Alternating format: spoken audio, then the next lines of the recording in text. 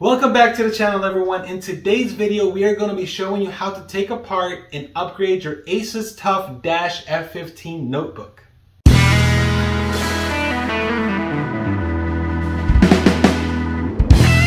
But before we get started, I would love to thank Computer Upgrade King for lending this unit out to us so we can actually do this video for you. Computer Upgrade King is a custom PC builder where you can actually purchase high-end pre-built systems. But they don't only offer gaming PCs, they actually also sell notebooks for students and professionals. So whether you're looking for a computer for school, work, or gaming, they got you covered. If you want to take a look at more of their products, I'll post links down below in the description. Okay, let's get started. Okay, so what you're actually going to be needing for this is going to be an iFixit kit or just a screwdriver with size PH1 bit. We're going to go ahead and turn the system around. And we're going to have 1, 2, 3, 4, 5, 6, 7, 8, 9, 10, 11, 12 screws to take out. As I always recommend, make sure that you keep those screws exactly how you took them out. The bottom right screw is not going to come out. Just keep that in mind, and I'll show you that here. You're going to hear like a little click, and that's as far as it goes. We're going to take out the bottom ones. And again, keep them in the same order that you took them out. Just lay them down on your table. That way, when you're ready to put it back together, you're just putting the screws back where they were. And I will show you something here. This screw on the left, notice how this one is a lot smaller. So you don't want to get those mixed up because that could actually cause damage on this side if you put in a bigger screw. All right, we're going to continue all the way around.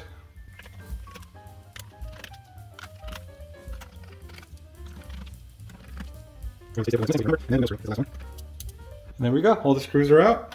All right, so the next thing we're going to do is we're going to pick up a little spudger and we're going to go starting from the little crack where the screw was.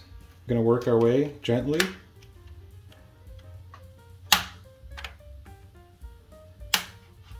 All the way across, and then a little bit this way. All right, so now that we have a little bit of wiggle room, we're going to go to the front. I'm going to push this way.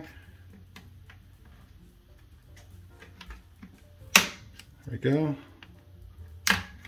And then for this front, make sure you kind of angle it that way to actually get in.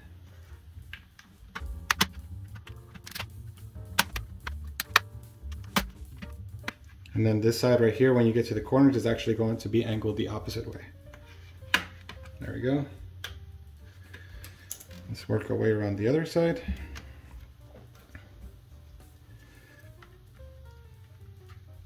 And always be gentle with it. Don't rush it.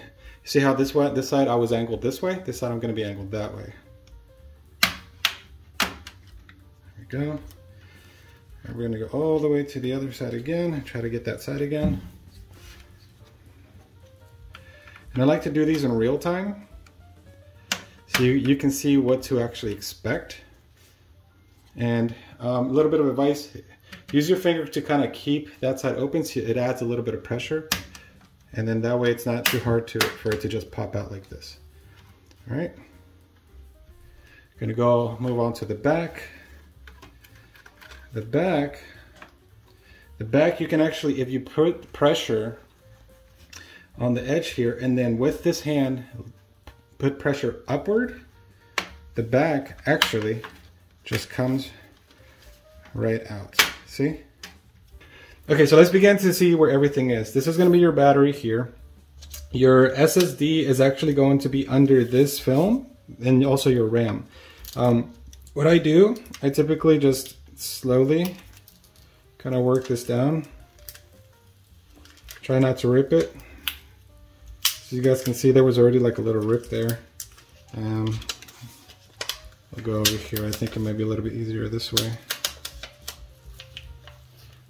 The film's never going to be perfect like it was before, right? I mean, you're kind of messing with it.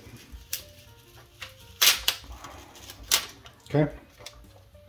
You take that off. And for safety reasons, we are going to unplug the battery. So that's just good practice. You're gonna push this up like that with your pick. And then using your nail and a pick, or if you have both of your nails, you're just gonna pop up. So that's just a little safety bit of advice that we tell everyone, because it's better not to work on something that has power. All right, so RAM, and NVMe. Okay, with the RAM, just like every other computer, we're gonna get these little two latches here, and then push outward, and it just comes right out. Boom, outward, comes right out. There you go. With the SSD for this computer, which is here, we're gonna go ahead and unscrew the screw. All right, and this one actually has a little cover, a little neat cover that goes over it. I always like to put that back on the new NVMe that we're putting back. That's how you take it out.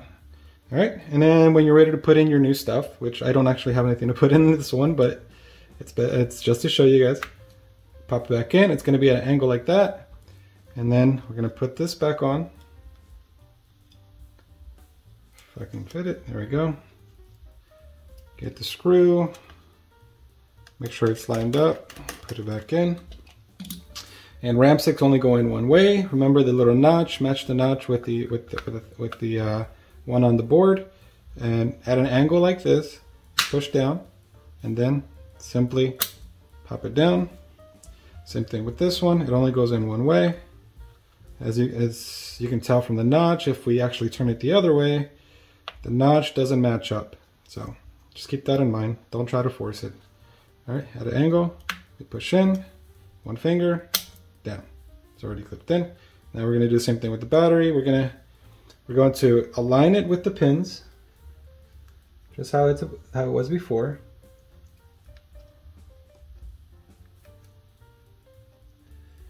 I'm at a bad angle here with the camera, but line it with the pins. We push down on it. Usually one finger, two fingers, doesn't matter. And always remember, take the little metal clip here and push it downward. That's what locks it in. All right? And don't forget to put your film back on. It might not be important to you, but we like to put it back on.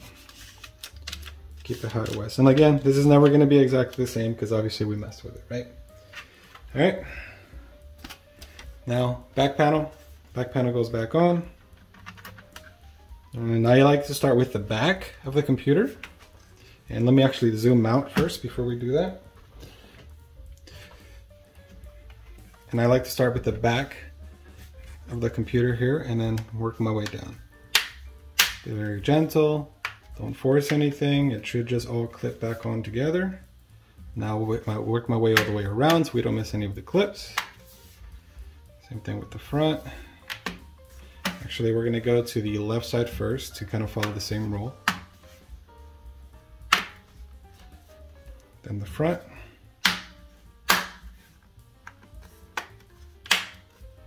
All right, now that we've done that, and set it back down, and the first thing I like to do, so there's no pressure on here, is screw the bottom right screw back in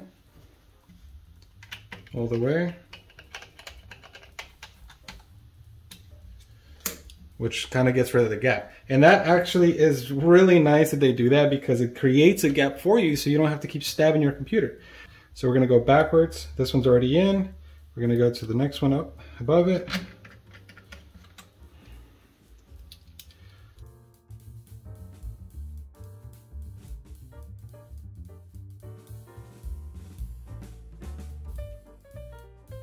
All right, and then last but not least, the middle screw.